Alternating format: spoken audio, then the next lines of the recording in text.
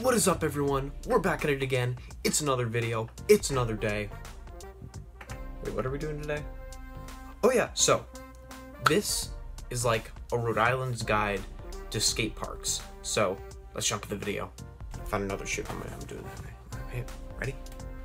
Let's jump into the video. I'm Gabe. Alright, so this is the first skate park. This one's called the Tiverton Skate Park, and it's basically just one big circle. As you can see, this place has kind of a little bit of everything, from a little street part to a big bowl. I had a ton of fun when I went here once because there was just so much to skate. Really, the only downside is the uneven concrete in some places. If you're ever in Tiverton, be sure to check this one out. Alright, so the next skate park is right in the middle of Providence.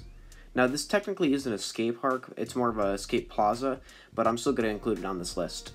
Personally, I've never gotten to go here, but it is an awesome skate spot and I would highly recommend it if you're in Providence.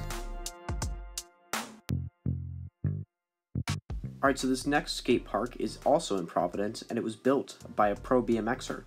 This park is really cool because it has a good mix in between bikes, scooters, and skateboards.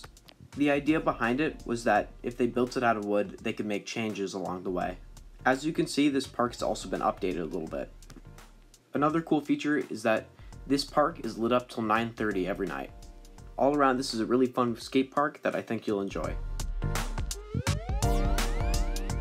Most of you guys will probably recognize this one because this is where I film most of my videos, but this is the Colt State Park skate park. Even though it's a small park, it has everything you'll need.